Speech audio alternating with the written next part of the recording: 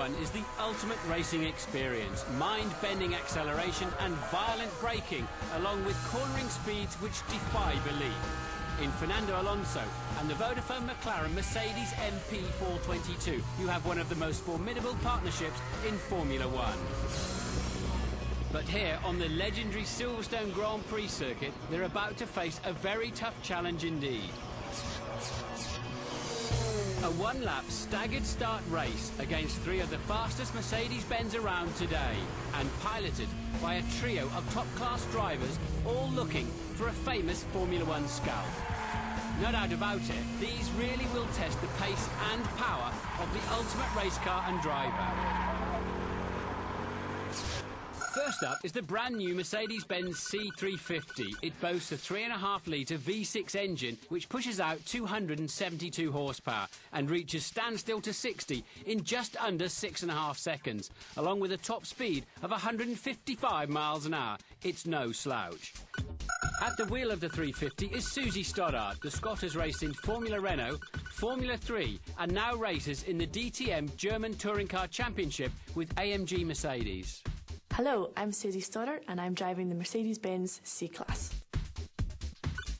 Next up is the CLK 63 AMG Black Series, a seriously impressive coupe. It's got a massive 6.3-litre V8 engine, which gets you from 0 to 60 in under 4.5 seconds and on to 186 miles an hour top speed.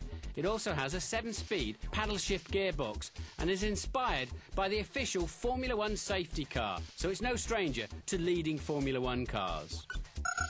It's quite fitting then that the man taking the controls of the CLK today is Germany's Bernd Mailander, the current Formula One safety car driver. If anyone can get the most out of the 63, it's him. Hello, I'm Bernd Mailander. I'm driving the Mercedes-Benz CLK 63 AMG Black Series. Our third car on the grid is the ultimate in touring cars, the 2007 AMG C-Class DTM. Its 4-litre V8 engine produces over 500 horsepower and with no ABS or traction control to make the driver's life easy. It's quite simply the most successful car in DTM history, winning 4 titles and over half its races to date. And piloting the DTM is Englishman Jamie Green, a former Formula 3 Euro Series champion and a DTM racer with AMG Mercedes. Hi, I'm Jamie Green and I'm driving the AMG DTM car. Finally, the car they've all got to beat, the Vodafone McLaren Mercedes MP422, the pinnacle of motorsport technology. Its 2.4-litre V8 engine generates over 750 horsepower at 19,000 revs. The car weighs only 600 kilograms. Its many wings generate positive downforce, which means it can corner and brake at 5 times the force of gravity. In charge of the MP422 is Fernando Alonso, Spain's first ever Formula One world champion, and without doubt a man who will join the list of all-time greats in Formula One. Hello, I'm Fernando Alonso. I'm driving the Vodafone McLaren Mercedes car. The race will take place around the spectacularly fast full Grand Prix circuit, which is 3.2 miles in length. This special event will start from the Mobile 1 bridge on the approach to the Abbey chicane. All of the usual nerves down on the start line then, pre-race. The drivers are all fireproof, suited and booted, and crash helmets on. Alonso stepping into the car. It's so tight inside there, you need people to help you do up the seatbelts. It's tailored like a Savile Row suit. Susie Stoddart's getting ready to lead the line. Foot on the brake and on the throttle. She's got the rear wheel spinning for maximum getaway. Now this car would be extremely fast on the road, but in the wide spaces of Silverstone, she's going to have to get it on its door handles. Well, she's certainly doing that as they're still fitting Alonso in the car, and Bernd Mailander is getting ready for the launch. They release him 19 seconds after the C-Class of Stoddart. Now, this car would scare you silly on the road, absolutely flat out. Such is the power and grip that it has. Mailander then into the Abbey chicane, across the rumble strip, taking the racing line, nailing that V8 for all it's worth. 20 seconds later, it's Jamie Green's turn in the DTM racing car. Alonso checks it out, and he's away. But we've got a surprise for him partway around the lap.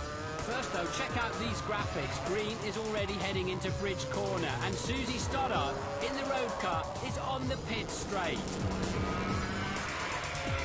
Fernando Alonso is beginning to catch the DTM car already. Priory and towards Brooklands. Green gives him space and through goes the Formula One car. Okay, Fernando, I want you to box this lap, please confirm. Okay. So it's a pit stop then for Alonso. He's got to negotiate the pit lane on the speed limiter and take on fuel and tyres. Meanwhile, Jamie Green continues on track.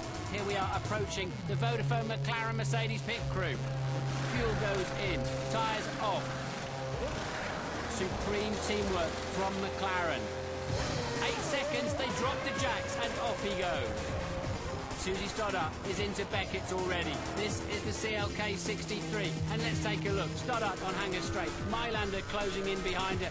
Alonso still coming out of the pit lane. He's got a lot of work to do. Under the Mobile 1 bridge, down the hanger straight goes Stoddart. And Alonso is into Beckett. The car changing direction absolutely beautifully. Onto the hanger straight for him. Once again, he can see the DTM car of Jamie Green. 190 miles an hour down the hanger straight for the magnificent Stowe corner. You barely brake. The helicopter flies overhead. We're still doing 150 miles an hour and we continue to accelerate hard. A nervous look from Stoddart in the lead with 1 corner to go. Alonso reads the action ahead. He knows that he'll need all the power and grip of his Formula One car to sweep around the outside if he wants to win this race.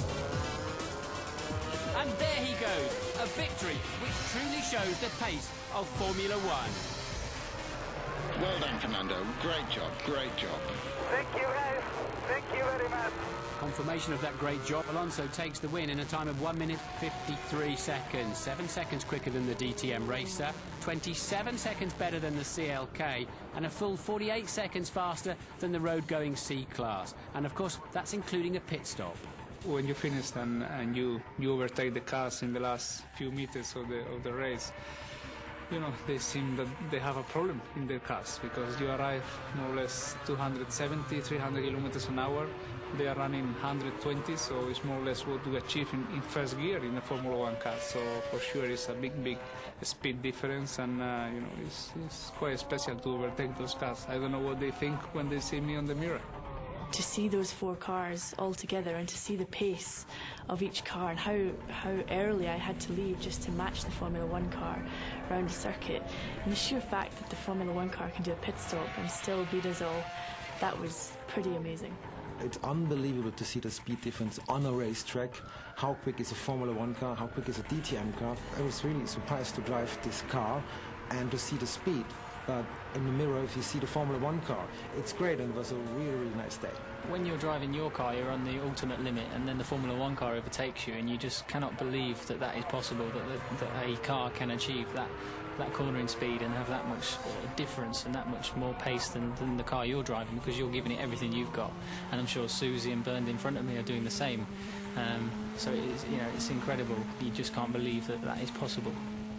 Well, Formula One car is extremely fast. There is no doubt about this, but for sure, I think on TV, you know, sometimes you miss a little bit of the speed of the cars, and you know, a good way to show everybody how quick it's a Formula One car is with this type of comparison, because you can see your normal car that you drive every day is nearly 1 minute slower than a Formula One car only in 4 kilometers.